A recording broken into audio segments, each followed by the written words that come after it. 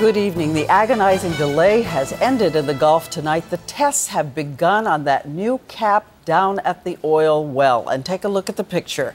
86 days into the disaster, you can see the oil is now coming out of the side of the new cap. We're accustomed to seeing it coming out of the top. Now it's coming out of the side because watchful government and BP scientists are carefully beginning to shut some valves and measure how much pressure from the oil is bolting out of the earth. What happens next? Our David Muir is in the Gulf tonight, and he reports on all of this. David.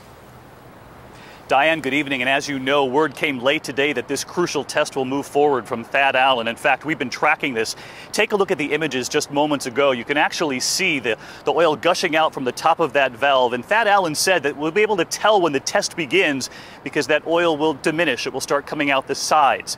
So this comes after 24 hours of major concerns. Tonight, what were those concerns? And more now on the test that has begun. Tonight, they start to test that massive new cap. Weighing 150,000 pounds, BP hopes that it will ultimately stop the flow of oil completely. And the test comes after government scientists and the Coast Guard put the test on hold. We did this to make sure that we were taking due care, and in some cases maybe an overabundance of caution to make sure that we didn't do any reversible harm to the well bores. The test will now slowly close the separate valves on the cap, one section at a time.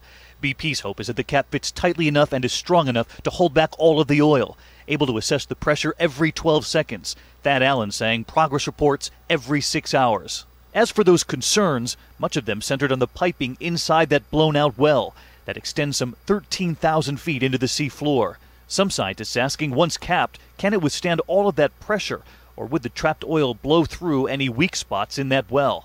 They have to be very careful when they close it down to make sure that that pressure doesn't come up quickly and cause any of the pipes to rupture. Meantime, halted during this testing process is the digging of that relief well, the permanent solution, which is now so close, just 4 feet from the side of the troubled well, another 150 feet down to go. Late today, we asked Louisiana's governor about this delayed decision. He told us the stakes are very high. We're at a point where we cannot afford for them to make this worse. We cannot afford for them to do damage to this well. Well, David, it's good news that the tests at least are underway, but we keep hearing about the pressure. Give us a number so that when we listen to the briefing, what is the number they do not want it to go below?